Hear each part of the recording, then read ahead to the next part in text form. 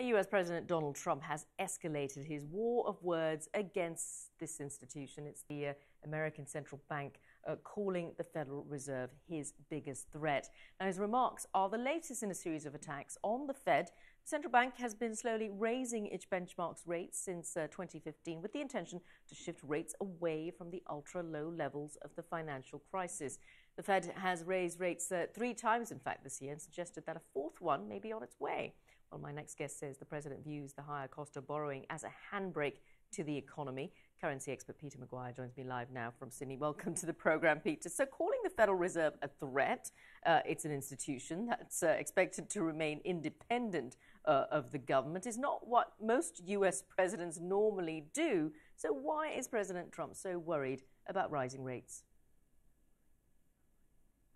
Well, I think on a number of different fronts, you'd have to say that he's probably got a business hat on and he's looking at the big picture as far as interest rates and what impact it has as far as possibly slowing the economy with midterms around the corner and a growing US economy with employment very, very strong and a very, very strong stock market. So they're the issues that he faces. Mm-hmm. And what's the Fed's point of view in all of this? Why have they been raising rates? Because we know in recent weeks there's been talk about US inflation, but most people think it's fairly under control.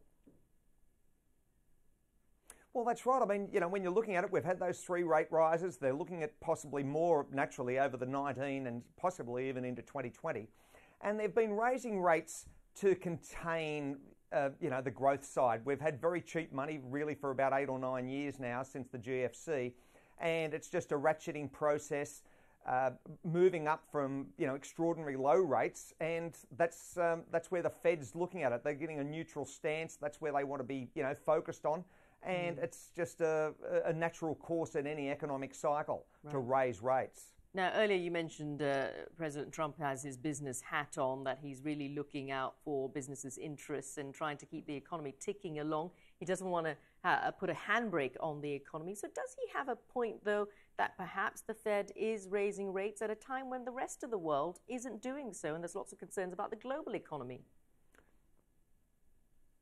Well, exactly right. I mean, when you look at it from a holistic point, you see that Japan hasn't raised rates, Euro region, naturally, the likes of Australia and so on, and many other, first world economies.